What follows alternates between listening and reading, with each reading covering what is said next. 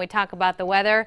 Coming up, though, that could change a little bit. That's right. Hard to go from 60 degrees, but yes, cooler air will be sliding in here as we go through the rest of the weekend on into the weekend. Although tomorrow is going to be a little warm, we're going to have to deal with the raindrops. So let's look at temperatures first tonight and show you where they're sitting at, because I did see the airport drop down to 50 degrees, just bounce back up to 52, and these temperatures will bounce. Some spots already in the 40s, but steady out and then start to climb as we go into first thing tomorrow morning. So warming back up into the 50s through the day tomorrow, but we're going to have the showers around. The clouds have been trying to push in this evening.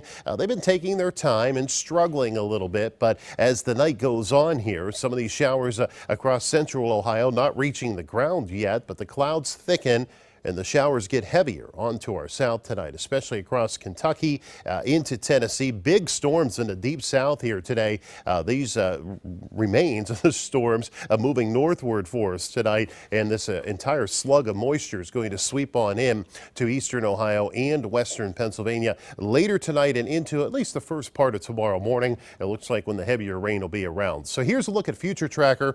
Heading out the door in the morning, temperatures around 50 degrees, on and off showers possible first thing, even a small chance for a rumble of thunder early tomorrow. The best chance of some heavier rain through the day will be mainly south and east of Youngstown toward Pittsburgh. And looking at Future Tracker, 10, 11 o'clock, still the chance of a few showers around, but becoming more scattered as we go into the afternoon and on into tomorrow evening. And then the temperatures start to slide on down tomorrow night. In fact, we're going to drop into the 30s by the time you wake up Thursday morning.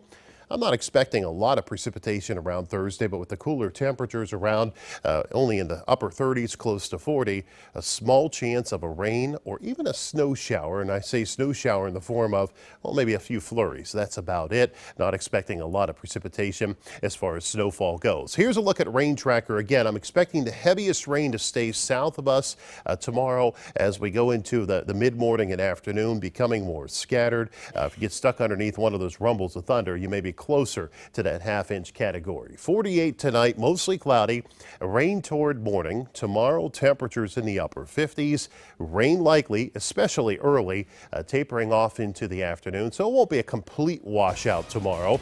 Tomorrow night, look for temperatures to drop into the middle 30s, and then much cooler as we wrap up the week here. Thursday, Friday, highs only around 40. And notice I left a small chance. I'm talking a 20% chance of an isolated sprinkle or flurry on Thursday. Small chance of a rain or snow shower on Friday and even Saturday. The weekend looking cooler, though. Highs in the upper 30s. Saturday and Sunday, we'll get back into the 40s Monday and Tuesday, with more rain moving in next Tuesday. So it looks like our last day of November is going to be above normal, like the month has been. Can't complain when you think about it. I know in years past, snow on the ground at this time. So. Yeah, we had 4.4 inches, I think, this month, and most of that came in the couple of days. Yeah, yep. Right. We're 27.